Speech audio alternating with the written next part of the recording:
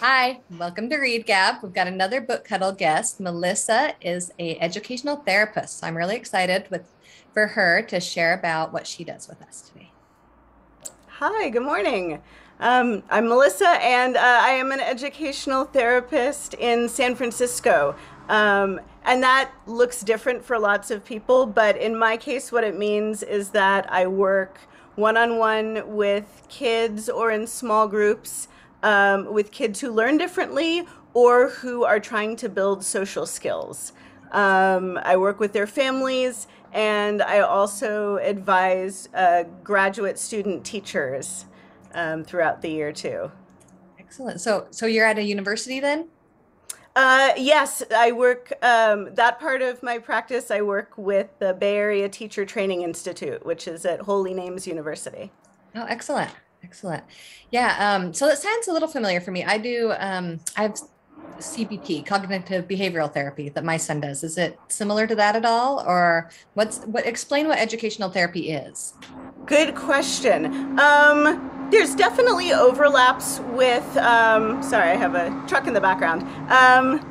Definitely overlaps with other kinds of therapy also. Educational therapy looks at where learning difficulties and emotion intersect. So instead of tutoring kids on academic content, we're working on kind of reteaching their brains how to learn.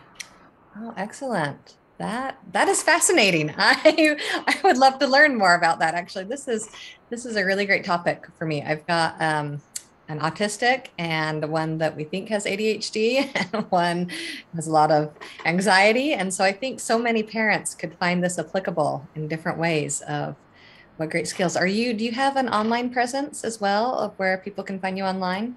I do. I keep my website and blog at www.cognitionsf.com. Excellent. Um, and I'm in a couple other places on the internet. I guest blog intermittently for Scary Mommy.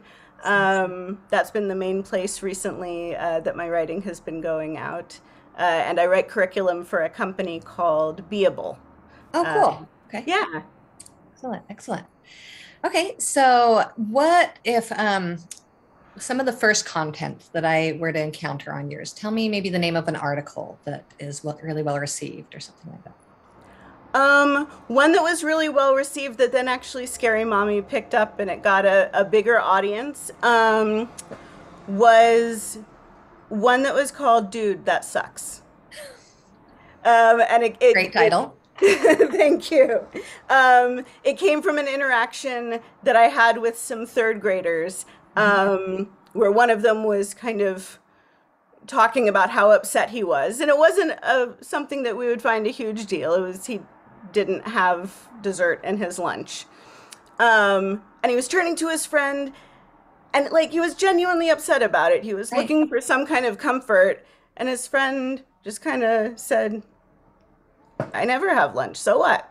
I mean, I never have dessert in my lunch. So what? Right.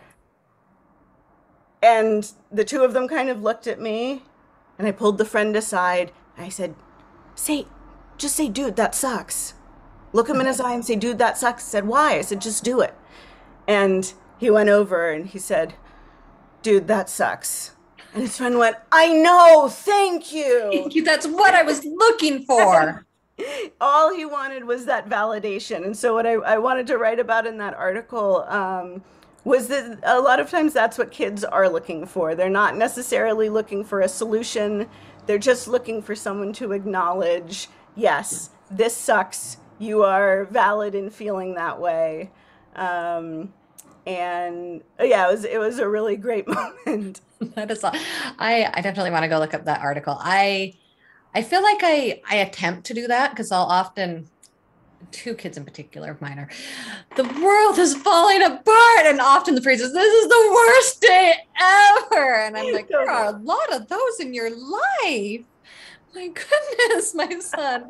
And so a lot of times I'll say, oh, I'm really sorry you feel that way. I'm sorry that you're going through such a hard thing. And I'll say these things, but they're not sincere. As I'm hearing you say, like having the kid go say, dude, that sucks. What the kid was like, thank you. Like I needed somebody to tell me that. I think in my telling my kids, I'm sorry that you're experiencing that, I need to figure out more of a connection kind of way to like let them feel that, yeah, that sucks and I'm sorry. So, I think the way you're saying it is awesome. You're not saying, yes, I agree, this is objectively the worst day of your life, because it's right. probably not. But you're acknowledging that that feeling is happening. Well, good. It's like I try to acknowledge my kids because I think validating feelings is an important thing. So, Totally. yeah, sure. All right. So, Melissa, you obviously work with kids a lot. Do you have your own kids? I do. I have a 7-year-old. A 7-year-old. Yes, so fun. I have Such a a gift. 8-year-old. They are best. Yeah, A boy or a girl? a boy. A boy. Yes. So much fun. He's my one that says that a lot. Um, I'm just thinking of.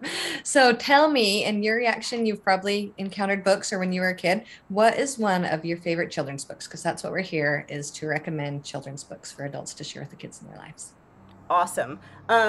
I am a huge reader, and I had such a hard time just picking one. I Um, love when people say that because it's a good thing. There's so many good ones out there. there's so many, and so many more than when I was a kid. I mean, just the quality of children and young adult literature has skyrocketed. Right. And just the number of things that are available for kids. Yeah. So I brought one that didn't exist when I was a kid, but I have used it with so many classrooms. I love that that's the title. I can't believe that this is exactly what you're just saying. Um, so the Komochis are a social emotional learning curriculum and series that I've used with kids for it feels like 1,000 years. And they have picture books, they have stuffed animals, and they have an entire curriculum for teachers and for parents to use. Um, and what I really love about them is that they acknowledge a lot of feelings that are really normal for all humans, kid or adult.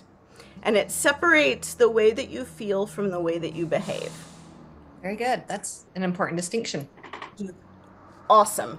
I'll give an example in a moment. But through these sayings, which they call kotozawas, they introduce that you can have conflicting feelings, Mm-hmm.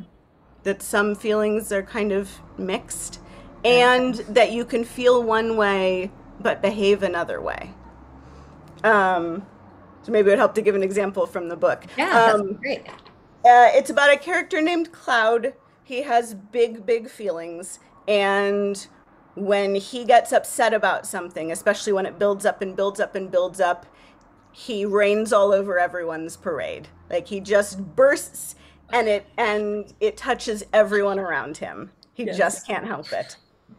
Um, and through the book, his friends are able to say to him, "It's okay to be mad. It's not okay to be mean. You Yeah. can be mad without being mean." And they honor that he's having these big feelings, but when he is able to stop from letting them rain on everyone else's day, they're able to come and help him have a good day. Very nice. So the best, worst, the combined. That's Yeah.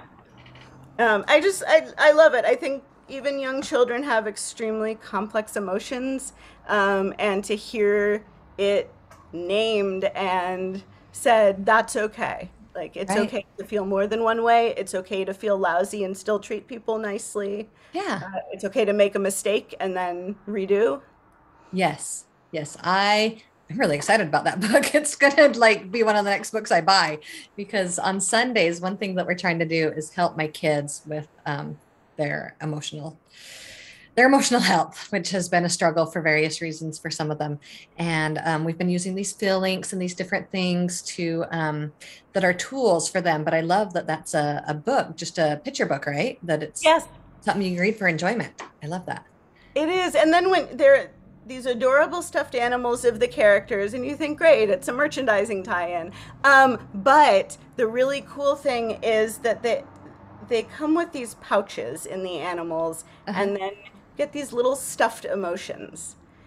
And you put, as you're going and talking about how the characters are feeling or how kids might Right. be feeling, you put the emotions into the characters. You talk about how um, your feeling isn't you. It's Right. something that comes in and out of you. It doesn't stay forever. Um, it's like a your brain is the big pond and your Yes. feelings are all the little fish, but Yes. you're not all the little fish. You're the Yes. container that holds them, and they might swim in and out. But it's still you. You're still there.